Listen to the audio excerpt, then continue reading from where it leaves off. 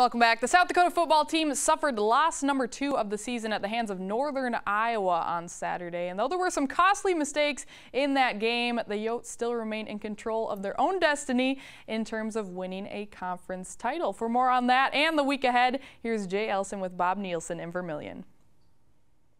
All right, thank you, Kelly. Well, Bob, there are losses and there are the ones that get away from you, and it certainly felt like Saturday was one of the latter. Yeah, unfortunately, one of those games you'd like to have back. But as I talked to our team, you don't get that opportunity in football. It's not a home and away deal. It's one shot, and we certainly did enough things Saturday to cost us the football game.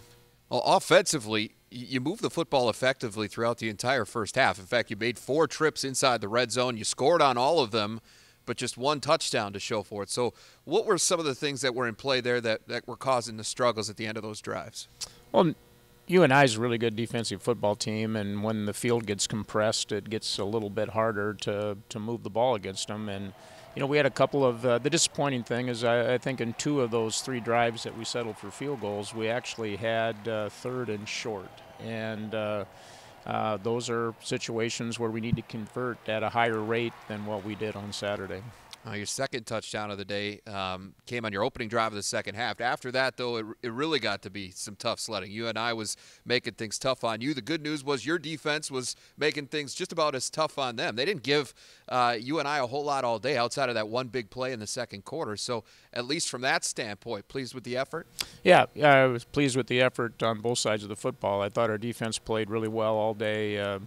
Gave up just 2 big plays and were really, really tough against the run, which is what Northern Iowa wanted to do. And you know, we had that opening drive in the 3rd quarter, and then you know, stalled out on a couple of drives. You know, dropped a ball on 3rd down that could have kept us going, and on one of them, and then obviously had the early drive in the 4th quarter, which would have given us a chance to get a 2-score lead. 283 total yards allowed to UNI on the day, just 55 rushing. You had 9 tackles for loss, 4 sacks. Those are numbers most weeks you're going to take as a head coach, aren't you?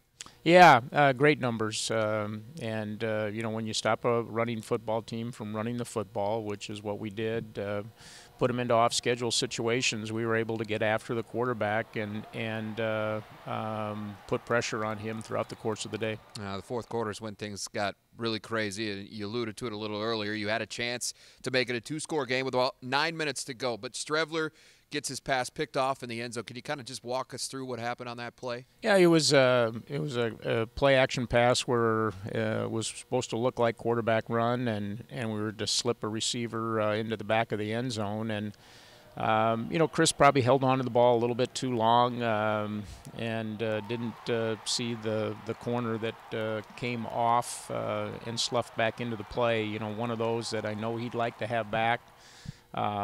It's either you know, should be a wide open or out of the end zone type throw, and at the same time, you know, he's a guy that has made a lot of plays for us and was trying to make a play there. The defense did come through for you there. They got a stop, so got the ball back. Unfortunately, they couldn't do much after that because UNI gets its first lead of the day following that Kai Henry fumble on that ensuing possession, and then of course the pick 6. So what's going through your mind as you're watching all that unfold in such a short time frame? Yeah, you know, that's obviously really disappointing. We've really taken great pride in ball security, and then, you know, to fumble a ball there where, you know, we're within a 1st down or 2 of being able to kill the clock and win the football game. And then when we're got our back against the wall after a UNI score and taking the lead, again, you know, having to try to force the ball downfield. You know, the interception return for a touchdown really put us in a 2 scores down, which was going to make it very difficult for us. Well, the news wasn't all bad on Saturday. From an individual standpoint, you had a couple of guys who had some big days for you. Offensively, Josh Hale, your tight end, 6 catches, 151 yards, and a touchdown. What a year he's having. Had 8 career catches coming into this season. He's got 16 for over 300 yards and 3 touchdowns now. Yeah, you know, what he's done in, you know, from last year to this year is he's really worked physically to make himself a better receiver. He's actually down in weight a little bit. runs better, and you see his athleticism, and you saw his athleticism on Saturday with his ability to run after the catch. Defensively, one guy that's really come on, your true freshman defensive tackle, Nathan Schultz. He had a couple of sacks for you on Saturday, has 4 of them now on the year, all of them in the last 4 games. This kid's really turning a corner, it seems like.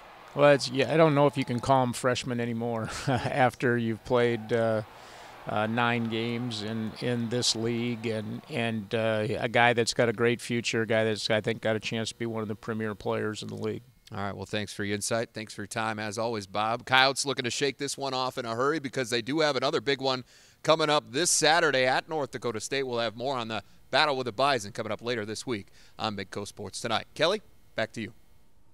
All right, thanks so much, Jay. Well, despite the loss, the Coyotes still remain ranked in the top 10 in both the Stats FCS Top 25 and the FCS Coaches Poll, ranking in number 10 at both of those. Well, like Jay said, the Coyotes can't dwell on this one too long because like every Saturday in Valley Play, there's a huge game coming up. And with that, we want to hear from you, the viewers. We want you to tweet us your favorite USD, NDSU, border battle rivalry moments or memories from the last 5 years. That's our list topic for this week. We'll compile them all together, reveal the list tomorrow on our Wednesday show, and kind of discuss it as well. So looking forward to hearing from you guys. Head on over to Twitter.